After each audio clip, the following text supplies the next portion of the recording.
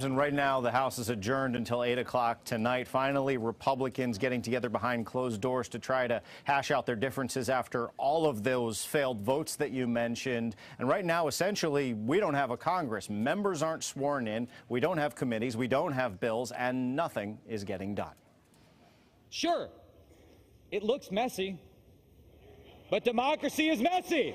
Democracy is messy by design. Once again, Republican leaders begged their members to coalesce around California's Kevin McCarthy for Speaker of the House. And once again, about 20 refused to support him. This despite former President Trump reaffirming his endorsement of McCarthy overnight and many conservative media outlets imploring the so-called Freedom Caucus to stop holding things up by seeking an alternative speaker. We are looking for a willing partner to solve problems for the American people, not save the Republicans from their dysfunction.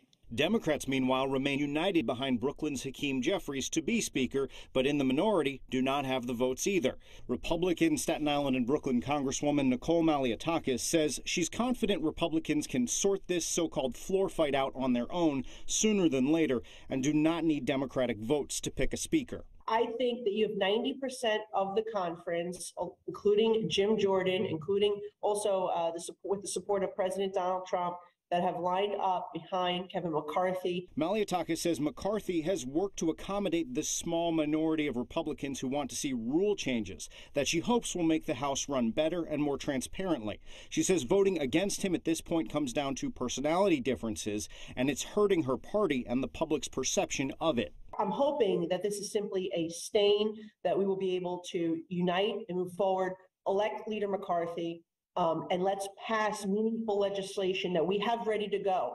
Let's pass it and show the American people that we are right on policy, that we are united when it comes to securing our border, restoring our energy independence, and getting this country's economy back on track.